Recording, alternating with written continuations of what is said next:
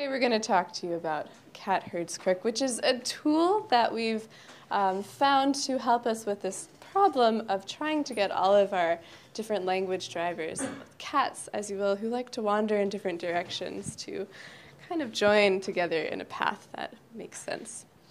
And who are we? So I'm Samantha Ritter. I'm an engineer at MongoDB at Sam Who Codes. This is my colleague Jesse Davis, also an engineer at MongoDB, Jesse Jiryu Davis. And I'm just going to go over the agenda for our talk today.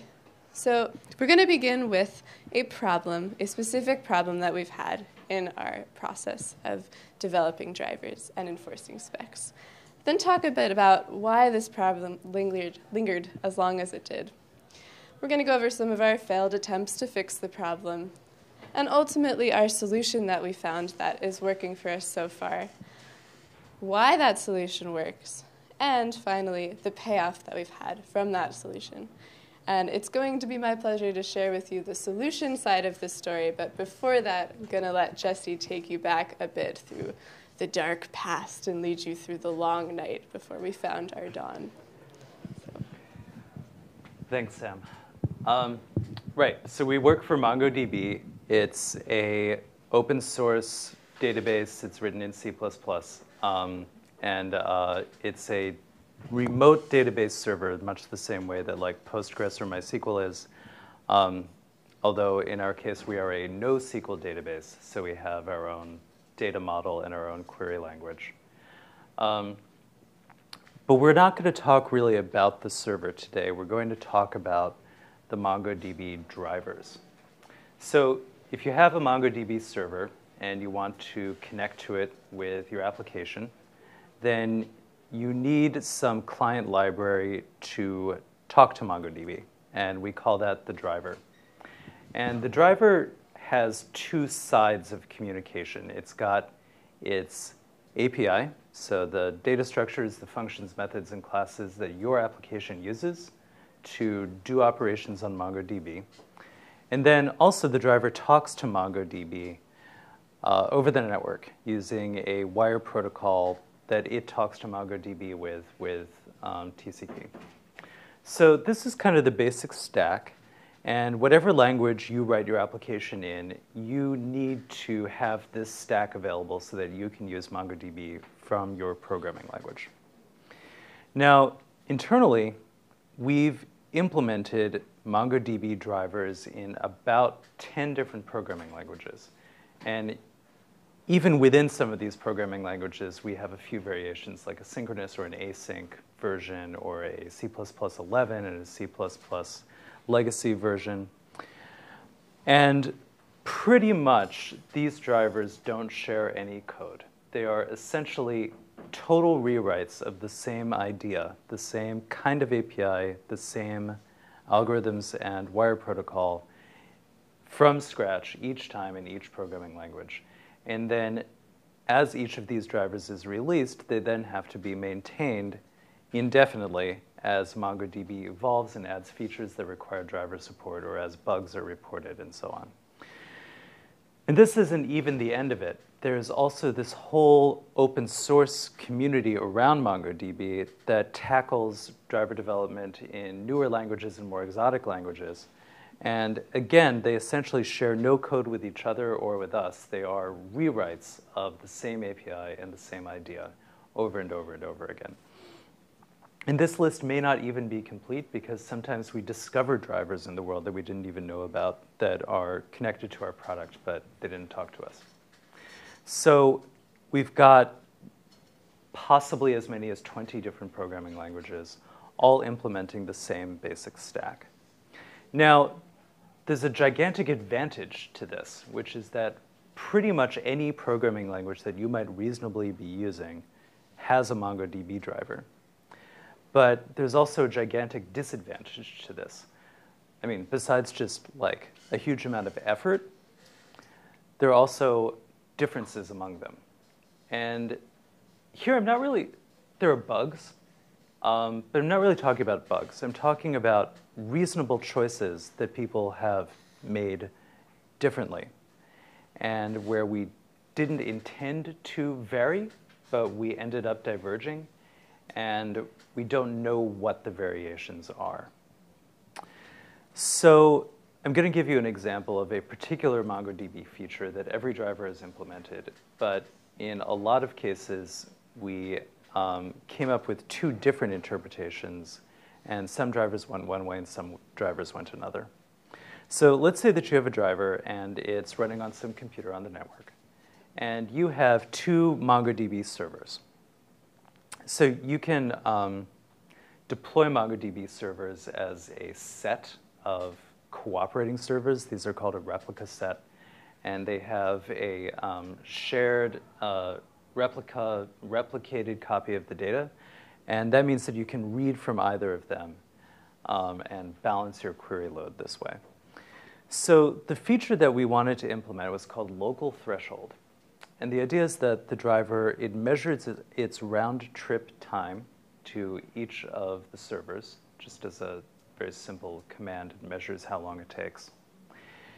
And it's supposed to write down its round trip time to the nearest server, and then add 15 milliseconds to that number, and load balance randomly among all of the servers within that threshold. So in this case, that would be a 25 millisecond radius. Any server whose round trip time is less than or equal to 25 milliseconds should be equally eligible for a read. So that's what we specified as the meaning of this feature. But that's not what a fraction of the drivers implemented. A lot of people just saw 15 milliseconds, and they came up with this misinterpretation, which is I read from either the fastest server or any server absolutely 15 milliseconds or less from me. So with this misinterpretation of what the 15 milliseconds is for, this idea that it's an absolute round trip rather than a relative to the nearest, that means that this far server is excluded from load balancing. And only the 10 millisecond server is read from. And maybe a quarter or a third of all of the drivers misinterpreted the spec in this way. It was very common, very easy mistake to make. And it had two consequences. So one is just that you didn't get the feature that we designed. You didn't get this compromise between low latency and load balancing. All you got was low latency under many circumstances. So you might reasonably argue that that was as good a choice as the choice that we made. Really, the problem with this is that you install a driver and you don't know which interpretation its author implemented. And we're an open source company. We make a lot of money off support because we don't sell the product itself. In that sense, we're like Red Hat and a number of other open source companies. And when a customer called our support team and said, I installed this driver, I wrote this code, I expected load balancing, but all I got was the nearest server getting slammed with all my queries. This was very frustrating for the support team because then they had to go to the author and say, which way did you implement this spec? Right? There was no one place where it was written down how a MongoDB driver ought to act. So it's not because we didn't write it down. I actually wrote it down. This is my feature. This is why this is so annoying to me. I wrote the thing that everybody got, right? This is simple. Figure out which server is nearest by comparing all the round trip times. And then choose a member randomly from those at most 15 milliseconds farther than the nearest. Seems totally clear, right? But I guess that people didn't read to the bottom. And you can see why maybe not. Like, writing code is fun, reading English is boring. And a lot of drivers ended up with this hidden variation that lasted for months, or in at least one case that I know of, more than a year before anybody even knew that they weren't up to spec. So why? Why did this variation, why did these hidden unintentional differences last for so long? There are maybe 3-ish causes that I can think of. One is just that I was unable or unwilling to read 10 or 20 implementations of this spec over time as each one was completed.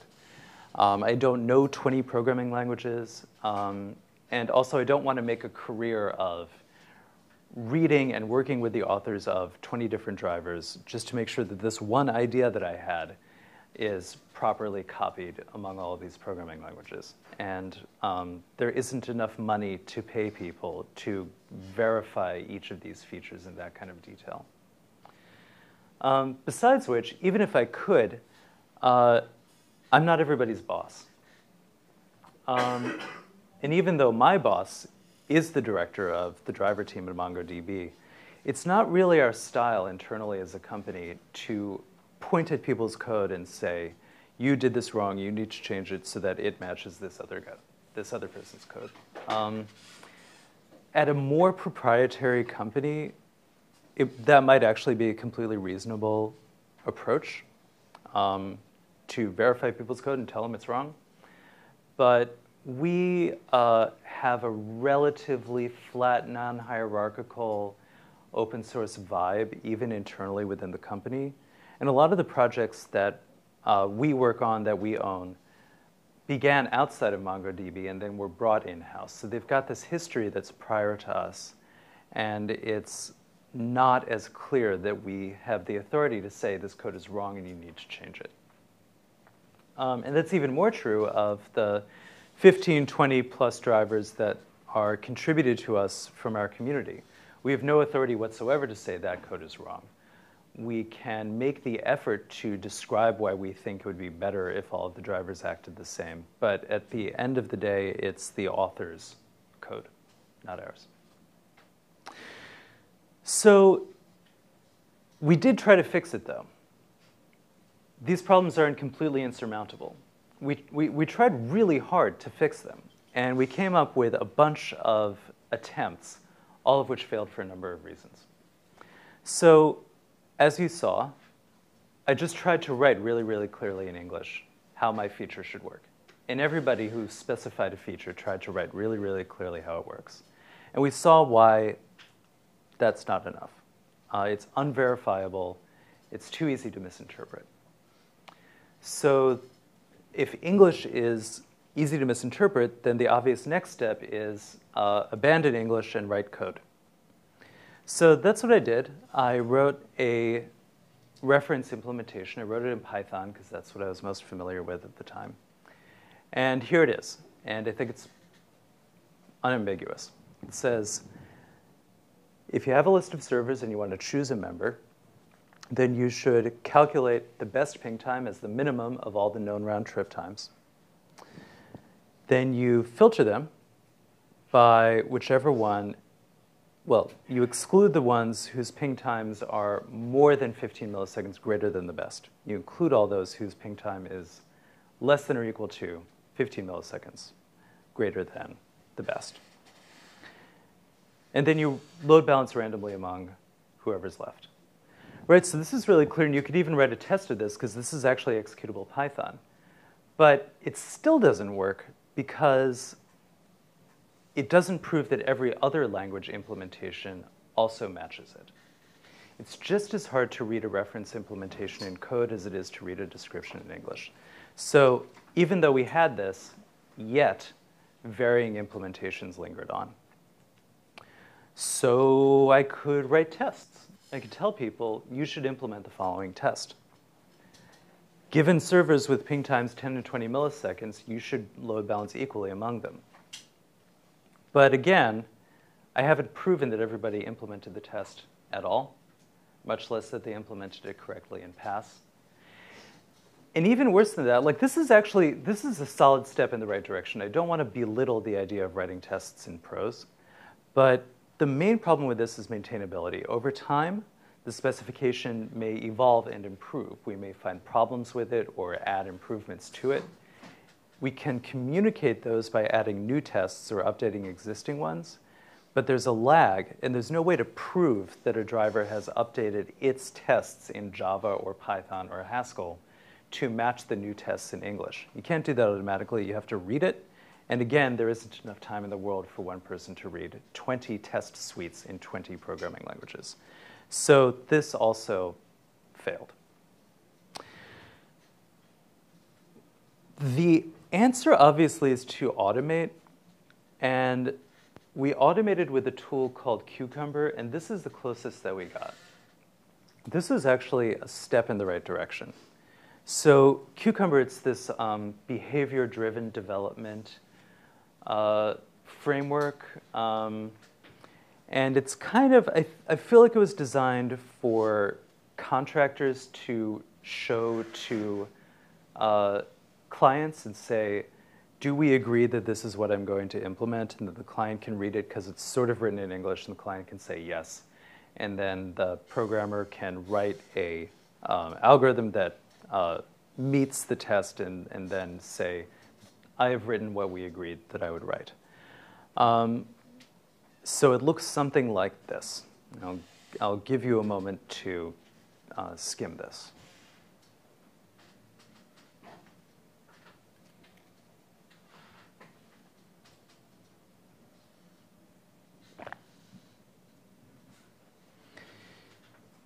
So,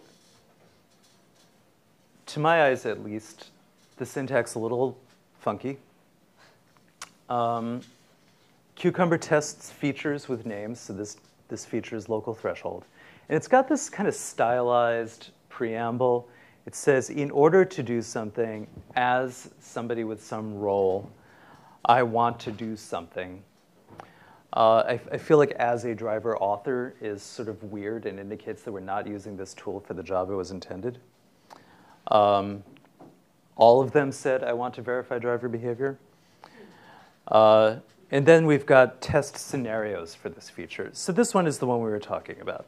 We've got 2 nodes at latencies 10 and 20 milliseconds. And there's some data that's been written to all the nodes so we can test the driver by querying for that data. And the driver is somehow supposed to track its latency, its round trip time to all of these servers, and load balance evenly among them. So again, it's unambiguous, and it's sort of automated. And the way you would automate it is, you actually write a pattern matcher. So you write a pattern that matches given a replica set with n nodes. And then you write code that responds to that match by pulling the n number out and saying, oh, it's 2. I need to simulate or set up a replica set with 2 nodes. Then you match the next pattern, and you somehow simulate a node with a 10 millisecond latency, and on and on and on. You write these pattern matchers, and then you implement the logic that this is expressing, and you implement it in C++, Python, Ruby, Perl, Haskell, JavaScript. And then you verify that the driver matches the then expected outcome. It's pretty laborious. Maybe in Ruby, for which this tool was originally designed, it's relatively straightforward. Other languages, less so. Some languages didn't have a Ruby, a Cucumber framework at all. So like C, Haskell, Go, I believe at the time, maybe still, has no Cucumber analog. And so we would have had to start writing our own Cucumber frameworks, as well as writing in 20 programming languages all of the pattern matchers and all the implementations of the actual code that gets run when you match one of these patterns. So it seemed like a lot of work for the payoff. And additionally, there was just kind of a cultural rebellion against this among many of our driver authors. For Rubyists, this looked reasonable. This comes from their culture. Maybe JavaScript, Python, other sort of scripty kind of languages are open to the idea. As you start to head down the layers, though, like the cultural background of a C programmer makes this look just absurd. It just looked ridiculous. It's great for COBOL. Yeah, it's just like English, right? And when people just don't like something, when it's aesthetically offensive to them, no amount of cajoling or convincing or threatening is going to really make for a solid and enthusiastic implementation. So it was our last best hope, and it failed. And we were kind of left without a paddle. And this situation lasted for more than a year, where we were still writing specs and we were still making a really solid effort to manually verify that everybody matched it. But we didn't trust that we had gotten it right because we had no automatic way to verify compliance. But we did find a way out. We did come to the dawning of a new age. And Samantha was a big part of this, so I will turn the remote back over to her. Thank you. Let me switch with you. Yeah. So you guys all made it through that terrifying, scary cat with laser eyes, dark night. And we made it through as well. And what we found at the end of this night, at the beginning of our dawn, was YAML. And our solution was to write tests for our specs in YAML. Some of you might be wondering what YAML is. So first things first, what is YAML? Well, YAML is yet another markup language, except that it actually isn't. They changed their mind about that, the creators of YAML, and they decided that YAML ain't markup language at all. And the reason they did this was because they wanted YAML to be a data-oriented language, and to make that really clear with the name.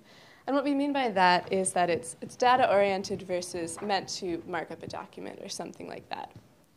YAML is about 15 years old. It was developed by a few individuals in the community. Clark Evans is one of those people. And it was based on several other programming languages that we use internally. So it was based on C, Python, Perl, and a number of other things. And what this means for us, besides that we, as programmers coming from that language, kind of accept it as a simple language that we don't have to expend lots of effort trying to understand, like Cucumber, is it means that it does actually translate pretty readily into any of those languages. So YAML parsers are available for most languages. Most of the languages that we have drivers in have them. And if it's not available, YAML can be really easily parsed to JSON, which is a notation that we use natively for MongoDB. So if you're writing a driver, you have to parse JSON at some level. So what we do is we take our YAML tests and we convert them to JSON and we release both sets side by side. So we're hopefully covering any sort of configuration someone's using, whether they have a native YAML parser, whether they're writing a JSON parser because they need to be a driver, they'll be able to parse these tests. We're not going to have to do lots of work trying to reinvent the wheel on parsing YAML. But apart from the kind of universability of it, it seems superior to a lot of our other choices. Compared to JSON, it's more human readable, and we'll get into that in a second. Compared to XML, it's just nicer. Maybe that is clear to most people. And compared to Cucumber, it didn't provoke this kind of like really intense aesthetic reaction from people. It's more language neutral. Or maybe it's not language neutral, but it's based on a variety of languages and languages in which more of our developers program. So the majority wins out in this scenario. But there are kind of two killer features that YAML offers. Bear with me, I know configuration languages aren't exciting, but I think these features are killer. So the first killer feature of YAML is that it offers a standard comment format. And this might not seem like a big deal, but it is. So I will explain why. Let's take some examples from our tests. So here we have the setup for a server against which we want to test this latency threshold feature that Jesse was describing. So we have our little block of YAML, we have some different attributes, and we have a nice comment saying this is a primary server. And we have another server, and we have our comment saying this is a secondary server. And if you're at all familiar with replica sets, this is kind of like a master-slave relationship. It's okay if you've never seen this before. The point is we are able to very easily say, oh, okay, this collection of lines means a server, and these are different because one is a primary and one's a secondary.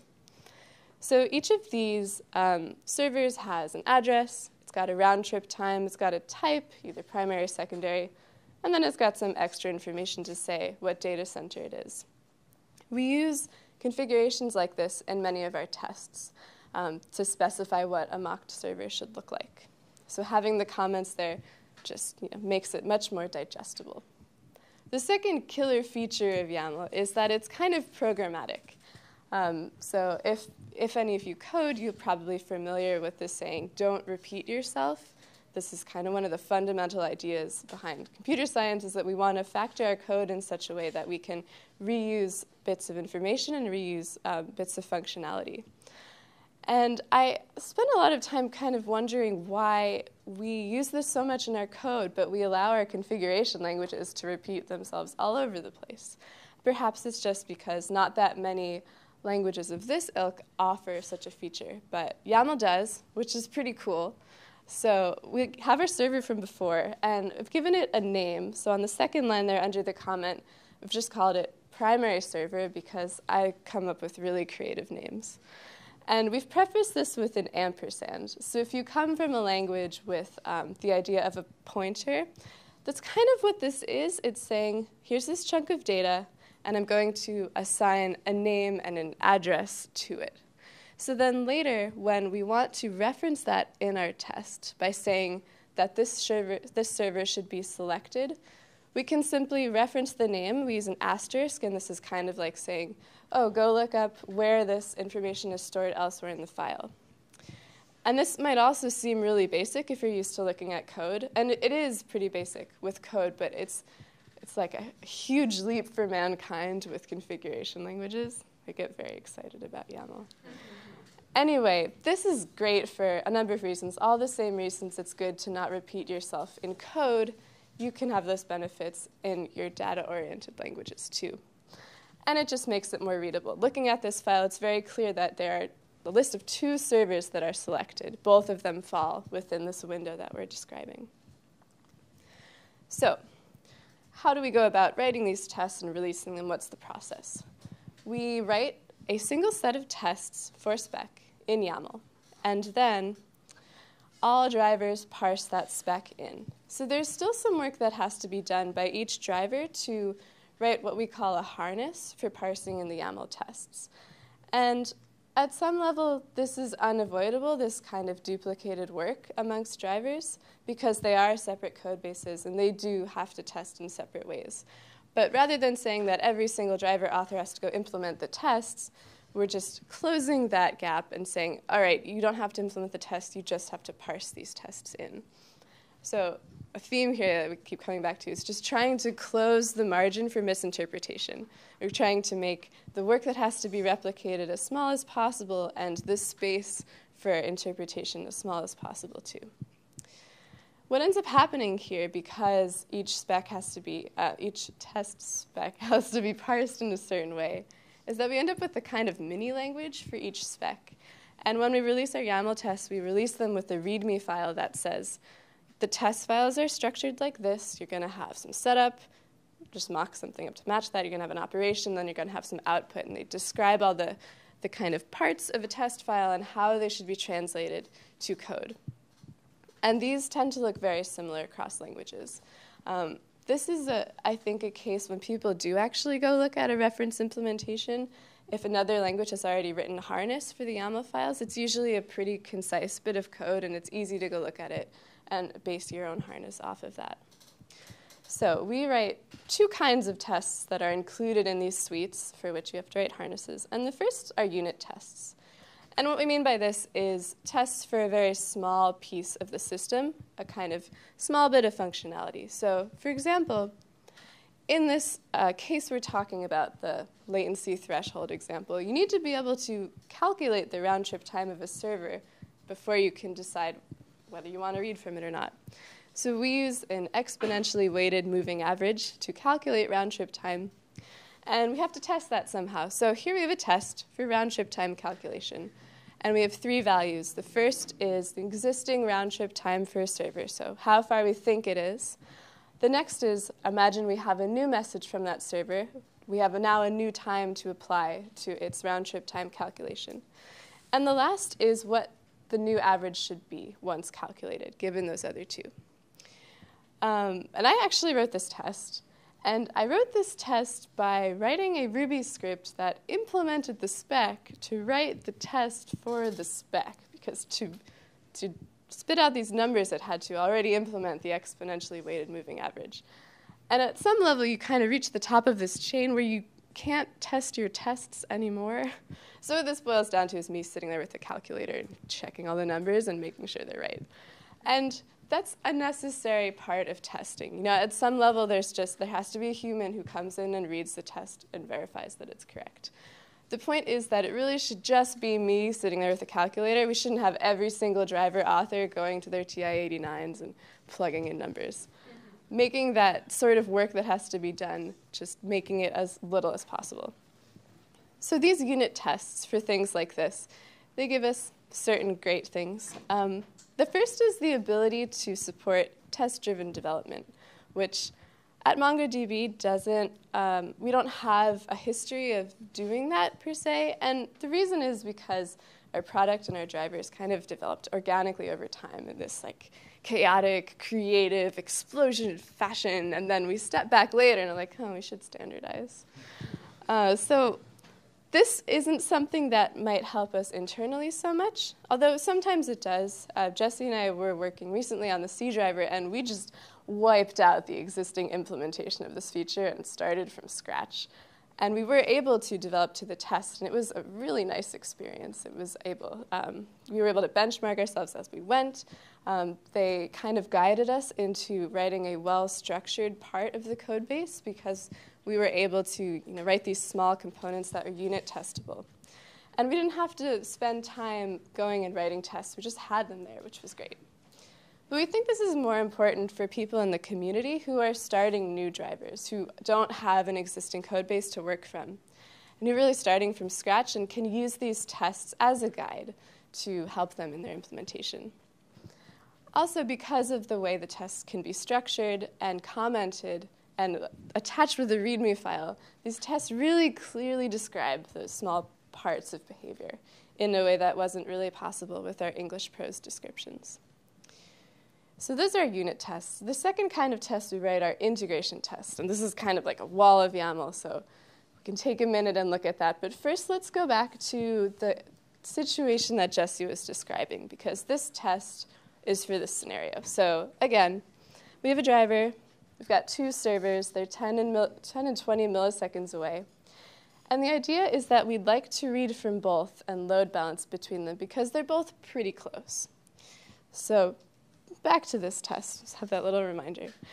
We've got our setup here on the left. We've got 2 servers in our replica set, primary and secondary. One is 20 milliseconds away, and one is 10 milliseconds away. Then on the right, we have the operation to be performed by the test. We want to perform a read, and we want to read from the nearest server, or some of the nearest servers. The expected output, then, is that both of these servers are eligible for that read. And this is very clear. We have an array. If you were parsing this in, it would be very clear as a driver to see that there are multiple elements in the list, that the second server won't just be left behind because it's greater than 15 milliseconds away. And these kind of test more like end-to-end functionality of a system. And they're important because sometimes these tests can have phases of running. We'll say, start out with this sort of configuration in your replica set, then add a server and make sure this happens, then perform an operation, make sure it looks like this after that. So because of YAML's ability to kind of repeat bits of information, we're able to concisely express these tests. Like this test would be much longer if we had to take all of the information here and shove it in over there as well. So it's been a good fit for us so far. And this is just, again, to emphasize that this is the result that we want here. So the other thing that we needed these tests to be able to do, besides very rigidly explaining what the intended behavior was, is that we need them to be flexible enough to allow for differences in implementation. Because we do have all these existing drivers who aren't going to go restructure their code so it perfectly fits the structure of the test. We need to be able to have it be sort of flexible. So for example, if you had a driver written, you might hide this logic away so that the only thing you could see was the single server that was ultimately selected for the operation after load balancing happens, or lack of load balancing happens. So if you had such a server, you could still make this test work.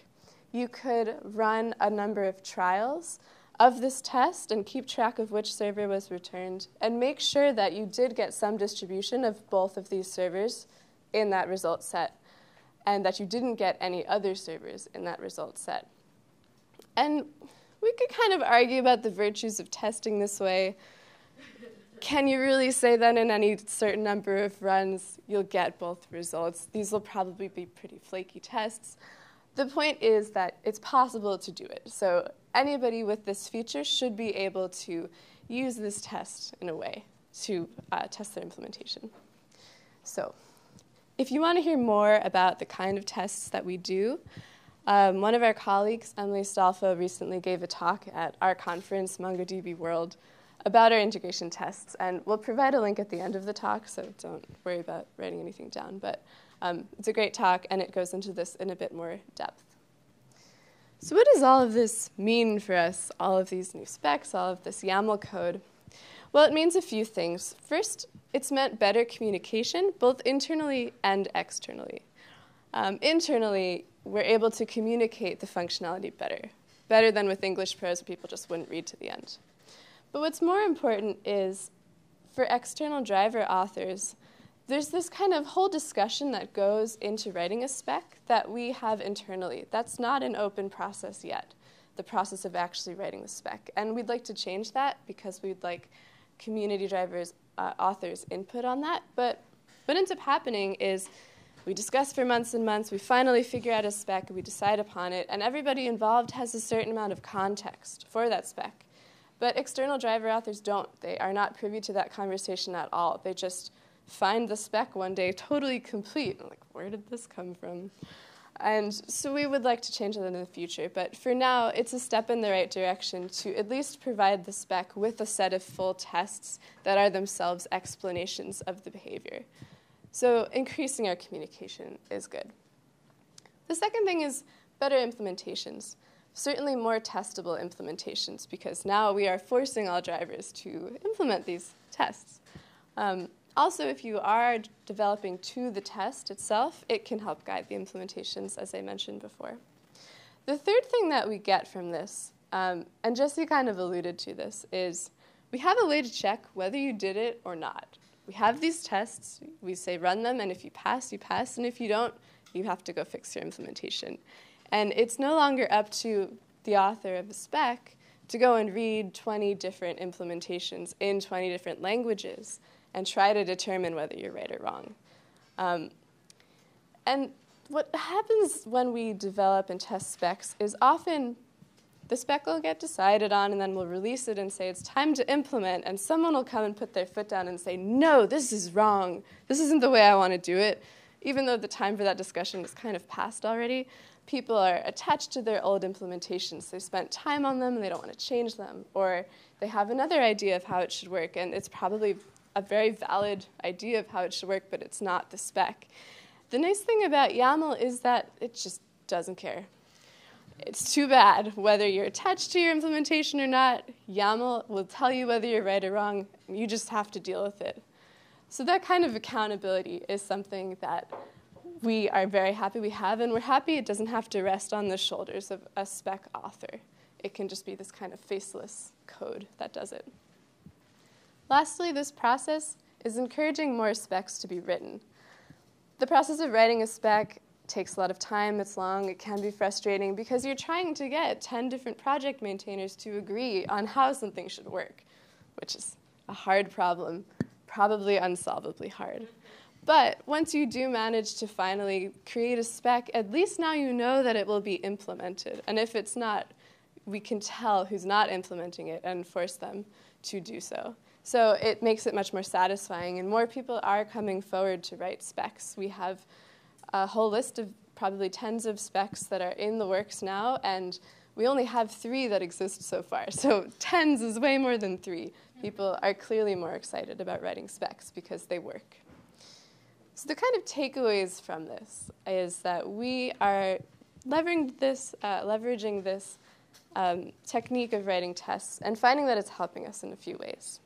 Firstly, we're standardizing our drivers, and that's good for us as a business. Because we sell support, we need to have an efficient support team to be able to operate as an open source company. And we need to be able to know that our users are having a pretty good experience using our product because we're based on that community.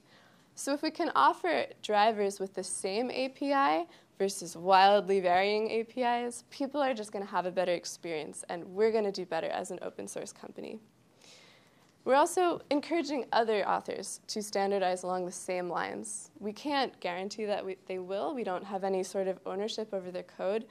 But if they do, we'll have a way to know, and we'll be able to promote them the same way that we can promote our own internal drivers. And this is something that is kind of like an open source standard, being able to prove that parts of your product developed by the community are just as trustworthy as parts developed by the company. So this is kind of our ultimate goal, and this sort of testing, this testing framework brings us much closer to that goal. So if you are a community driver author, definitely come talk to us afterwards about specs or about anything else.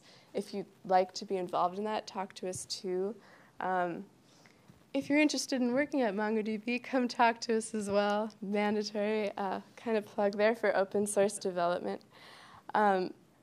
Otherwise, we hope that if you are working on open source projects with similar problems or similar goals, we've maybe given you some ideas of things to try. And we'll just be happy to answer any questions that you have now. Otherwise, thank you.